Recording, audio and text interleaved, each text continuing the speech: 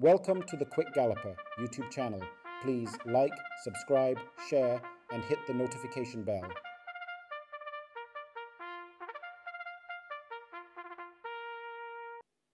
First start, Katie Strong took off fast on the far side and now grabs that early lead.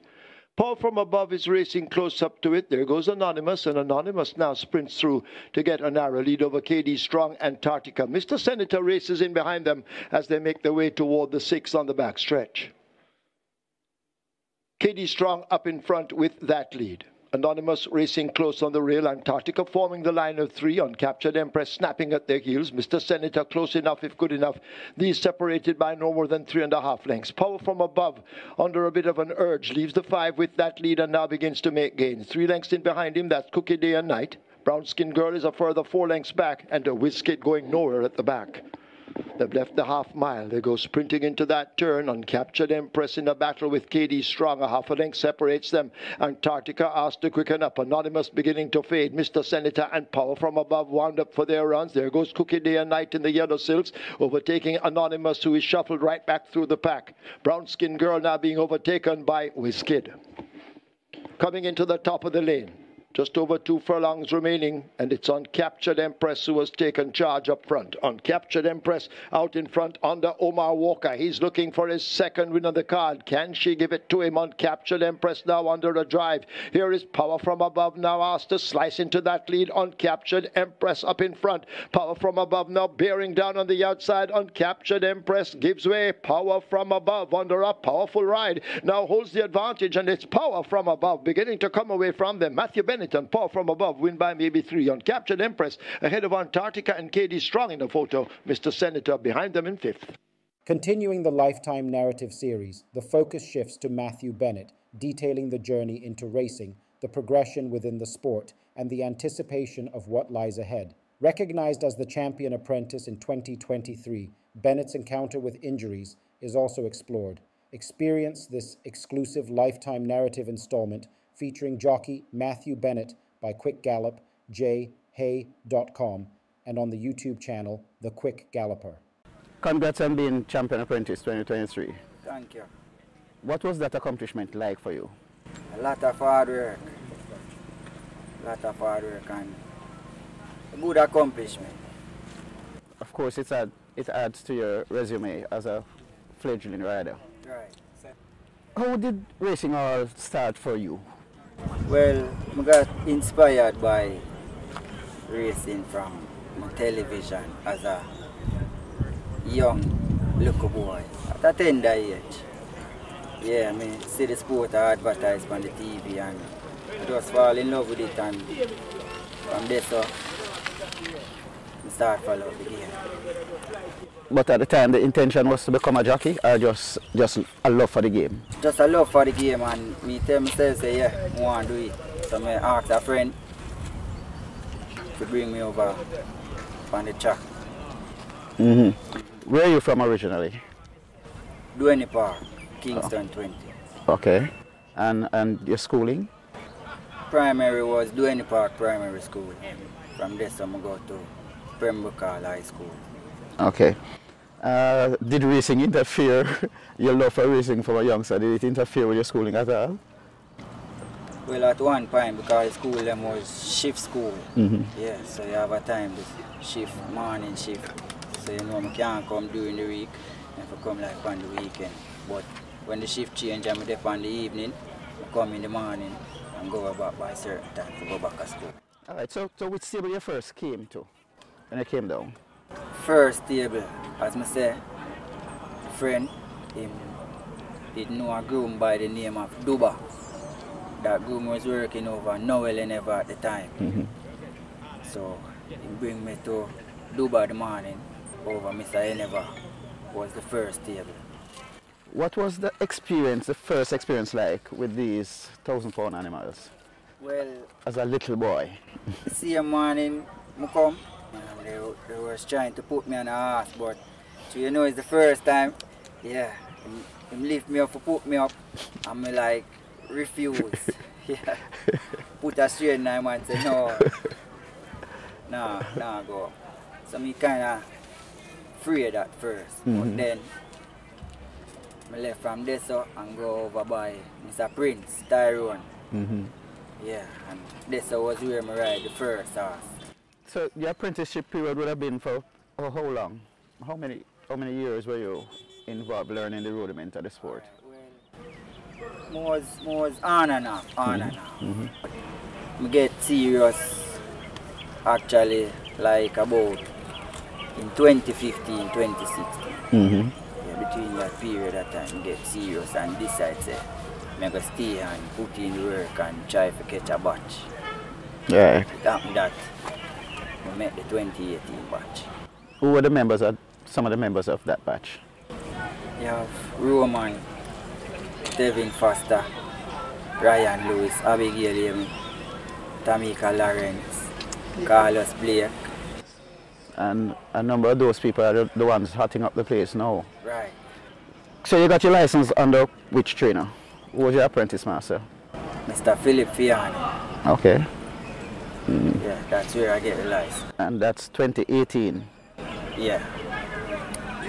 Can you recall the first time you rode and also your first winner? First time I rode was in a trainee apprentice race. I ride a horse by the name of Strike Prince George. Yeah, Strike Prince George. That was the first ride. What journey? That was what, 6 furlongs. 6 furlongs. And what was that experience like? I never get no gallop or nothing coming on them race there as a rider. So the experience was Limited. You recall your first winner? first winner was Donald Chad. How long, how much longer?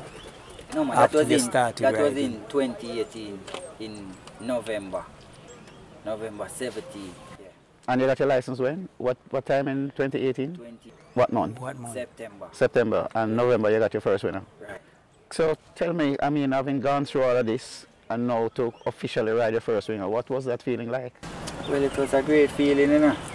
Because, to be honest, I didn't expect to win my first race so quick. Due to where I was. Yeah. I was way behind. But that first win motivated me. Yeah.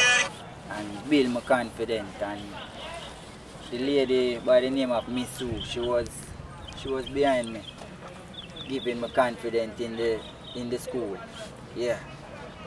So since your first winner and up to now, how many winners have you ridden? I've ridden at about 60. I'm not sure 60 or much, but I know it's 60 something heading towards 70 now. How was the journey been so far from 2018 till now? What, 6 years in the saddle? Going into 6 years? How was that journey been so far? Up and down. Yeah, but so far good, no complaint. Yeah, I'm grateful and I'm grateful for where I am right now. And you think you're seeing the steps gradually where you're getting better and better and accomplishing what you want? Yeah, so far. And I'm sure that being named champion apprentice would motivate you. A lot. You're from a batch, a rich batch. Right. You mentioned Radish Roman, Tevin Foster. Tevin was second last year. Radish was in the top 5 or thereabouts. They're both the top 2 riders now in terms of the standings for 2024. Right. How much has that motivated you to lift even higher?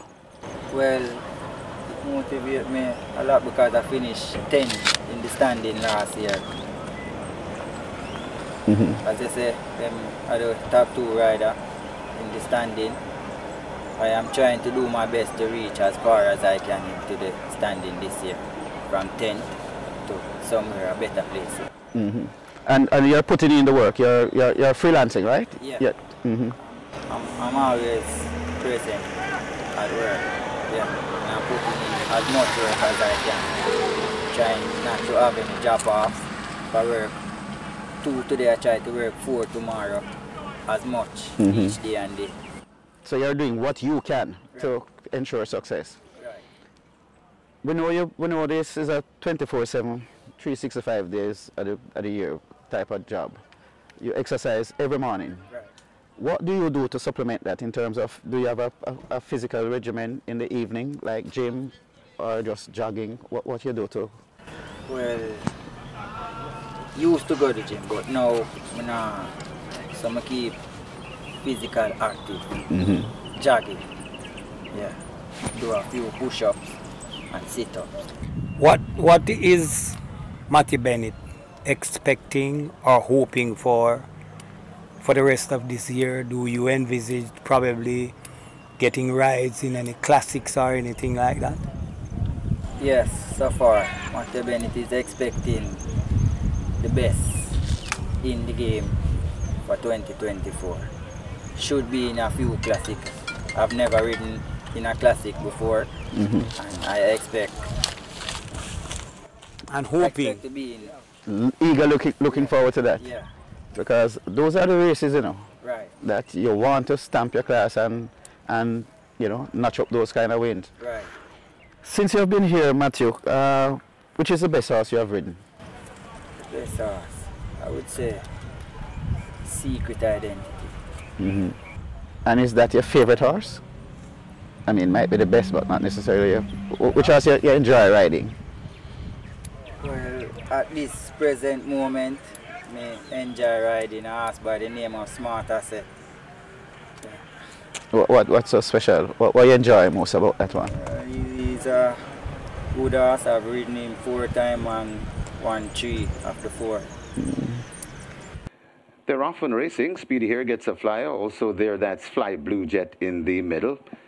Right there too, that's City Hawk. Over toward the far side and tacking across, that's Oasis Jack. Close to us and traveling nicely, that's Bazinga. Right on the defense, Uncle Nub is also in the mix. So it's Bazinga, Uncle Nub, right in the middle, Speedy here. Over on the far side, Oasis Jack. Right there too, that's Fly Blue Jet. Also on the premises, that is City Hawk, as they come out of the chute and head towards the 2 furlong point on the course, and Oasis Jack charting the course on the far side. Closest to us, Bazinga. Speedy here is right there too, along with Fly Blue Jet. It's a wide open affair. Speedy here, Fly Blue Jet, and Bazinga is also coming on the premises. Bazinga, Speedy here. It's Bazinga, Speedy here, and Fly Blue Jet. Smart Asset is also coming on the premises. It's a mad rush to the line as now Fly Blue Jet, it's the front. Smart Asset finding foot, and Smart Asset could have beaten them all from Fly Blue Jet. Then comes Savvy Girl running on Bazinga, and it got tied for 5th. Coming up as an apprentice, is there any senior riders here, whether locally or internationally, that you try to imitate, look up to, get inspiration from? Trevor Simpson. Yeah, he was the man I've been admiring at all times from them in the game. Yeah, because he's a very good rider. Outside of just being a good rider, what about him that attracts you to him? He's a good champion. Yeah. From my memory of you, you seem to be a very good front-running rider. What do you prefer? You prefer horses that you can ride from in front, or, I mean, whatever that horse loves to do? Due to my style of riding, horses that PC. Go that love to go in front. Yeah, I can regulate them and rate them as much as I can and get them throughout the race. What do you think gives you that knack of rating horses well? Got that knack from a jockey by the name of Shane Ellis. He has good horse hands. Yeah, and he's a man that can rate them as much. Yeah, to get the job done. What about horses now who lags behind and come? How are you in those types of races, or on those types of horses? Alright, horses like those, I just need a clear passage, and it is it. That is it. From I get a clear passage from them type horses, maybe get the job done. How do you prepare for your races? In terms of looking at the competitors and their style and what you expect, or you plan out your races, generally speaking? Because every race is different. Right. Get the book, go through, read as much as I can, read all the horses, then see who's the speed, try to know the horse that I am on, his running style, the journey that he's going, if he can find himself in front or I might have to sit and wait in the early stage and then make a move. Yeah, that is what I do. Race riding is a very, I don't want to say, well, it's dangerous. Right. Have you had spills? I remember one day you had a spill up at about furlong and a half or somewhere about there. And I thought you got hurt in that. Have you had many of those? I have quite a few. Yeah, the first spill was about in 2019 or 2020, one of them years. The first spill, that was turn for home at the quarter pole, and as him turning, foot go, and I don't know what happened after that. Because I knock right out, cool, the first spill. When I wake up, run at the emergency room, was unconscious. Okay. Did you suffer any broken limbs or anything? Okay. Okay. But I got terrible headache from it. Concussion, I would imagine. I got a spill in 2022, November 6 from a horse by the name of Isle Bless. Yes. I got a kidney damage. I was passing blood in my urine. Yeah, that is the worst spill I had in the game. Yeah, because I was out for quite a while. How do you cope with situations like those when injuries and them things befall you? What is the support plan and recovery plan for you in those moments? Well, I don't really make the spill get the better of me, because you can't do a thing about the spill at all time. When you're going to come back for riders, you're not going to be the rider you was. So I just tell myself for the game, and you have to expect the unexpected. Right. Yeah, so. Do you see yourself winning championships? Of course you want to win classics. Do you see yourself winning championships and probably one day taking your craft overseas? Is that part of the bigger plan for you? Yes, that is a part of the plan. But you got to work for that. Yeah. You want to establish yourself some more here. Right. And I'm working for the best for Matthew Bennett. So if it happens that I'm in the making to become a champion, then I appreciate it. A lot of people, you are no doubt outside of being, even long before you became champion apprentice, people can see that you can ride. Right. You are more than competent, more than a competent rider. What would you say to trainers, owners with quality horses in terms of giving you a chance, because you know you can get the job done? What would you say to them? Just try with Matthew Bennett. Yeah. You get fairity and the best from Matthew Bennett. And Matthew Bennett can get the job done. Just have faith. In all of this, you must have family behind you. What does family mean to Matthew Bennett? Family means a lot. Yeah. I have my mother support me 1,000,000%. Yeah. Auntie and sister and brother, cousin. Yeah. They are my supporters. You mind telling your mother? Call your mother name, man. Big up, man, makes you feel good.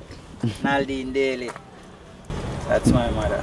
Brother by the name of Ronaldo Johnson. He's away in Canada. Jersey Robinson. He's away too in Canada. And my sister Janelle Brian, she's here with me. Yeah. Because I'm sure you spoke about the down times when you're injured and all them. That's when you need the support more. Right. Yeah, they are always there. Congrats on being champion apprentice for 2023. And we look forward to the day when you will step that up to becoming champion jockey of Jamaica. All the best and good luck, sir. Thank you, sir. My respect at all. Thank you for watching another video produced by the team from QuickGallopJaya.com and its YouTube channel, The Quick Galloper. Please stay on the channel for other enlightening videos on those involved in local horse racing. Please like, subscribe, and press the notification bell.